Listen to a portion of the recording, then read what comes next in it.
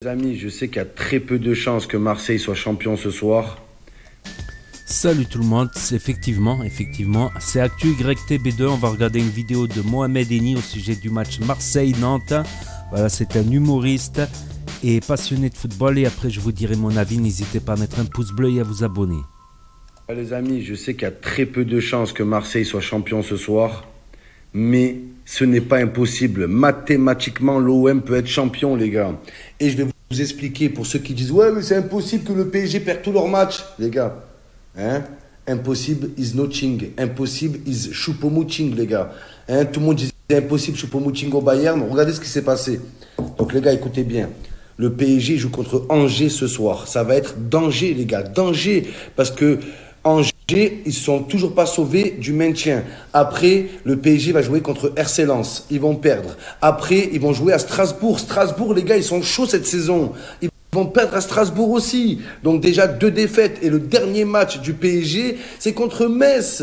Et Metz, les gars, ils jouent leur maintien aussi. Donc, les gars, pour moi, le PSG a un des calendriers les plus compliqués en fin de saison. Toutes leurs équipes, elles jouent le maintien, les gars, en face. Donc, ça va être plus compliqué que prévu. Moi, j'y crois, les gars. J'y crois. Donc, ouais, logique. Comme ils vont jouer avec les équipes les plus mal classées, ils vont forcément perdre. Ben ouais, logique.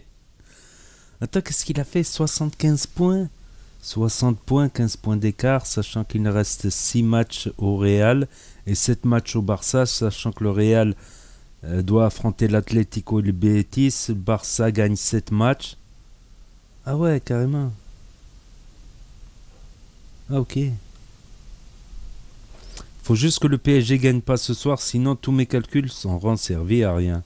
Les amis. Ils ont les gens. Ouais, Momo, t'es un fou. L'OM ne peut pas être champion. C'est impossible, c'est improbable. Les gars, c'est pas moi, c'est des maths.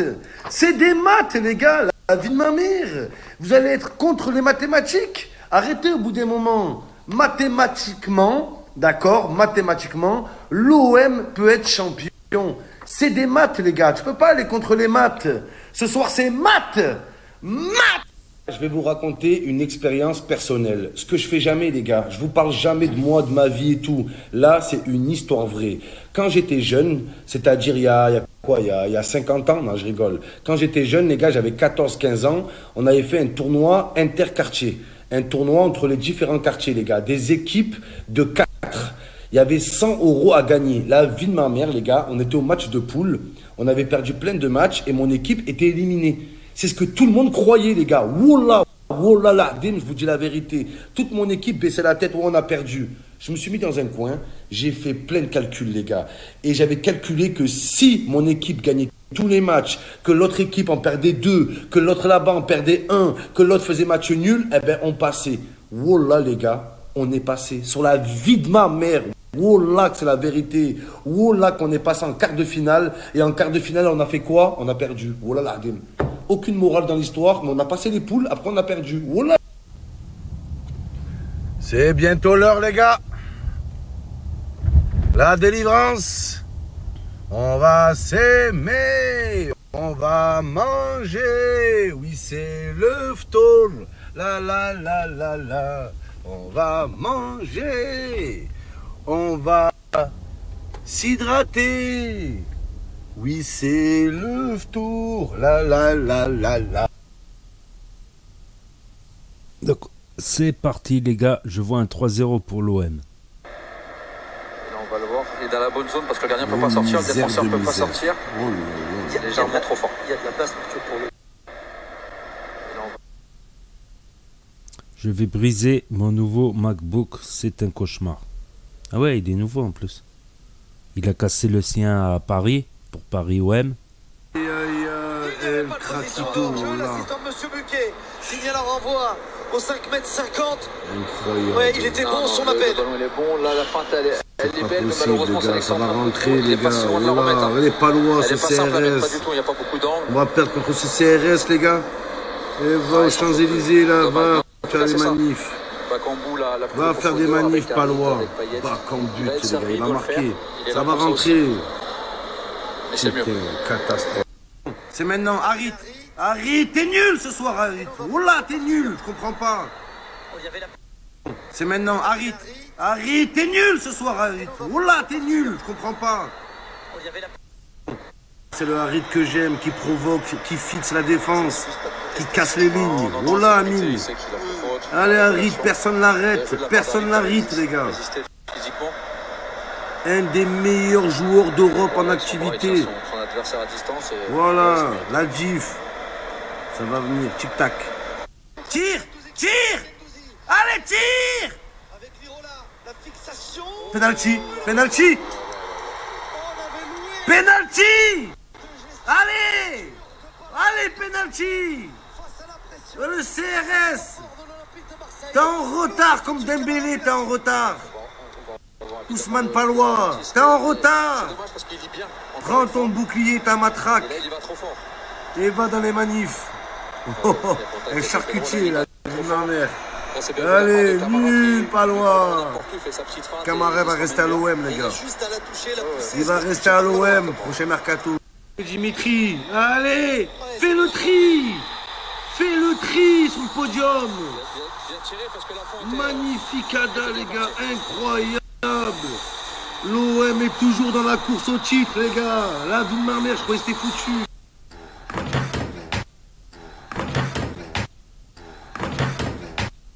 Il faut le mettre, celui-là, Payet, c'est le plus important de la saison. Dimitri Payet, c'est maintenant. C'est historique. C'est historique, les gars. Voilà. La Ligue des Champions, on va la soulever, la vie de ma mère. Incroyable, Dimitri. Ah, il a les épaules, les gars, il assume. L'équipe de France. L'équipe de France pour Dimitri. Tous ces calculs pour rien, on l'a dégoûté. C'est foutu le titre. Voilà. Mathématiquement, on n'a aucune chance. On n'a plus aucune chance de gagner ce titre. Je comprends pas, oh là. On peut avoir des regrets. Oh là, on peut en avoir des regrets, les gars. C'est grave. L'OM dit adieu au titre. Voilà. C'est grave. À 6 journées de la fin, 5 les gars. C'est pas normal. Voilà que c'est pas normal.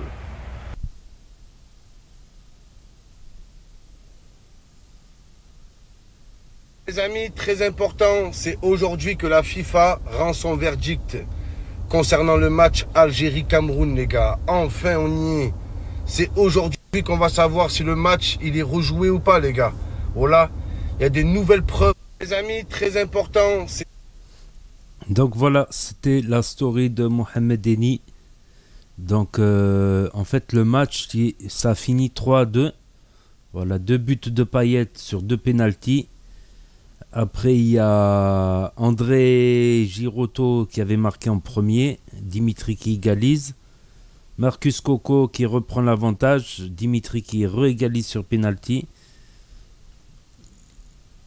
Voilà. Et après, il y a eu Aminarit. Aminarit, 75e minute. Et carton rouge, dernier temps de. Donc, on va regarder un peu le classement. Donc, Marseille 62, Paris Saint-Germain 77. Ouais, en fait, là, si Marseille gagne tous ses matchs, ils arrivent à 77. Il faudrait que... Mathématiquement, c'est pas encore fini. Bon, entre les mathématiques et la réalité du terrain, des fois... Voilà, il y a Rennes. Par contre, Marseille a pris de la distance par rapport à Rennes. 6 points d'avance. S'ils continuent comme ça, Marseille, ils vont retrouver la Ligue des Champions. Strasbourg, pareil, 56 points. Monaco, 56 points. Oh, purée, du 3e au 5e, ils sont à 56 points. Ils sont à 6 points de Marseille. Et Nice qui sort des places européennes avec 54 points, mais il reste en embuscade à 2 points de Monaco, Strasbourg et Rennes. Ça va être très serré pour jusqu'à Lens. Jusqu'à Lens, ça va être très serré. Il y a... Pour les 3 autres places européennes, Lyon, ils ont un peu décroché là. Là, je pense que c'est à 7 points de Monaco. Je crois que c'est cuit. Pour l'Europe, les Lyonnais, cette saison. Quand Saint-Étienne, en En place de barrage, ça me paraît surprenant parce que c'est un club historique quand même, Saint-Étienne, Saint-Étienne en barragiste à 31 points. Bon, ils sont à 1 point de Clermont, 2 points de Troyes, 3 points de Lorient, donc ça va se jouer jusqu'à Angers. Reims, je pense qu'ils ont sorti un peu la tête de l'eau là. Reims, Brest, Montpellier, Nantes, Lille, je crois qu'ils ont assuré à peu près leur maintien. Quoique mathématiquement, on va dire. Et Bordeaux et Metz, ça m'étonne. Metz, je crois que c'est cuit, Metz. Metz, 24 points, ils sont à 7 points de place barragiste. Ça va être un peu dur pour Metz. Bordeaux, bon, ils sont à 4 points. Bordeaux, ils sont à 4 points. Ça peut être jouable, je pense. Mais bon, voilà. Donc, c'est tout pour le classement de cette fois. Mais Marseille, ils sont impressionnants. Et sur le terrain, quand tu les regardes jouer, si tu les regardes en début de saison et tu les regardes maintenant, carrément, je trouve qu'ils ont évolué, l'OM. Je trouve qu'ils ont évolué en cours de saison.